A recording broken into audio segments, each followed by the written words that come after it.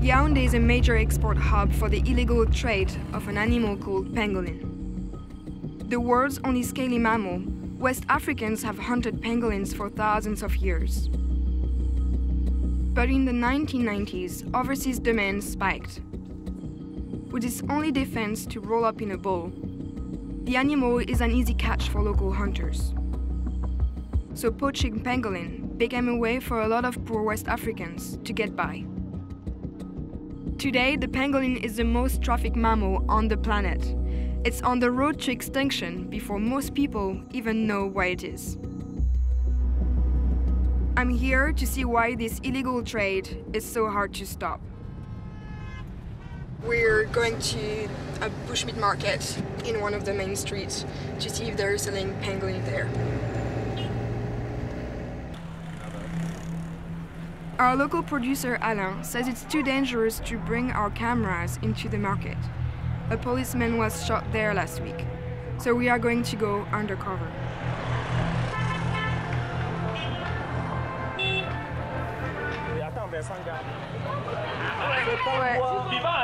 Ouais.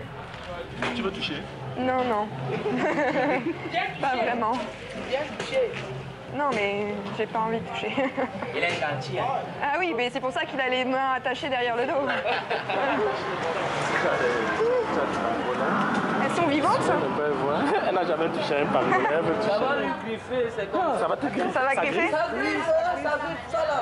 Ils sont capturés vivants comme ça? On les attrape vivants. Et comment est-ce qu'on mange ça?